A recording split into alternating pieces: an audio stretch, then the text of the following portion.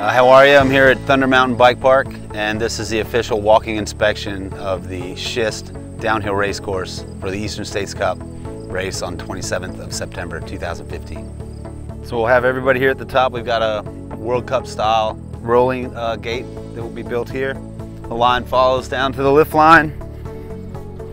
So immediately after leaving the race platform, you'll encounter a steep rock garden into a left-hand turn underneath Tower 12. So then we'll go right into a left-hand off-camber turn right in the ski run underneath the chairlift, and it will fade over the edge of the ski run down into a right-hand turn. So after negotiating your left-hand off-camber turn underneath the lift, you're going to go into a right-hand berm at the bottom of the fade, which will take you into a tabletop. Okay, so after coming down the ski run underneath the lift, you'll go over this roller and it'll enter the woods there. This is the second steep rock section, and at the bottom of it you'll be greeted by a right-hand turn sending you into the woods. So this is the first woods section. You see it's quite loamy, roots here and there, some rocks, a little bit of double fall line. Just try to keep it within the tape for us. This is the first chicane in the woods before another slightly steep rock section. Once you see it's also very loamy, roots and rocks everywhere. So once you're in the woods and you make it to this first chicane here, after that we've opened it up to about 20 feet wide, so everybody had their choice of lines through this rock section.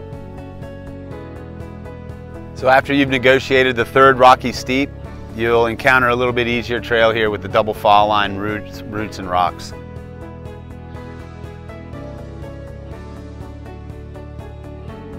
After that double fall line section, you'll go into a left-hand sweeper that has a little bit of a hook at the bottom to help you out. So after this second loamy double fall line, you'll come into a nice right-hander. So after that right-hander, you'll come back into another double fall line. Then you'll be going into another off-camber, loose, left-hand turn. Also, we've opened this one up about 20 feet so that the riders can have their choice of lines. So after the ensuing left-hand sweeper, you will come into the gumdrop. You'll jump that and into the right-hander afterwards. So now after you exit the gumdrop and hit this right-hand steep, you'll exit out on some double fall line root and rock traverse. Still no pedaling. So this will be the end of the first traverse in the woods. Could be an opportunity to put in a couple pedal strokes for some folks. So after your first traverse, you'll come into a left-hand rocky steep that exits into a right-hand berm in the woods. So then your mildly rocky steep, relatively smooth, fast section will go into this right-hand turn. Another nice section where you have a choice of line. You can jump here at the tree stump, down the trail and into an off-camber left, or follow the low line.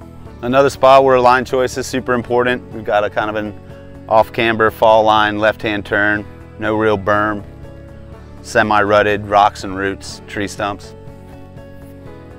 Line choice will be pretty important in this zone. All right, so now at the end of this little fall line steep, we're gonna have two little berms, one out across the ski run and then the other to direct you back into the woods. Yeah, so now we got a slight traverse here, a couple pedal strokes if you like, and then into this slightly off-camber left-hand sweeping turn. So then a nice short double fall line traverse through these gates and then down into a right-hand steep sweeper. So after your second ski run crossing, you're gonna cross and go into the woods in a steep rock garden, double fall line, few roots here and there. So upon crossing the ski run, you'll have a little jump here, back into the woods. The rut sets you up for a right-hand turn. So we got a little rut here that's going to take you right out into the ski run. This left-hand turn will lead you down into Gravitron. When you make the right-hand turn at the hemlock, it's no brakes, all gas to the finish line. Yep, so now we got a little left-hander, a few rocks stacked up on the corner. You can use those as a berm if you like.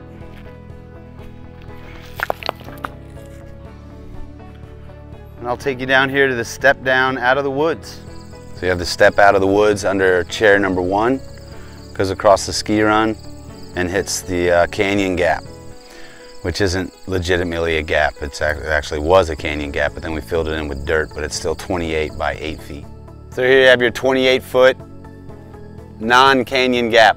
You can see that we filled it in, completely rollable for the amateur racers, but the guys bringing the gas can easily clear this, stepping down into a right-hand berm, which will go into a fall-away fade at the finish line. So here, after the 28-foot step down, you go into a right-hand berm towards the finish line. So here at the Vermont Cheddar Cheese Wedge, you'll be stepping down. This will be the race timing will finish, and then the racers will have a corral at the bottom. So that was your walking inspection of the Schist, our racetrack for the 2015 Eastern States Cup Series.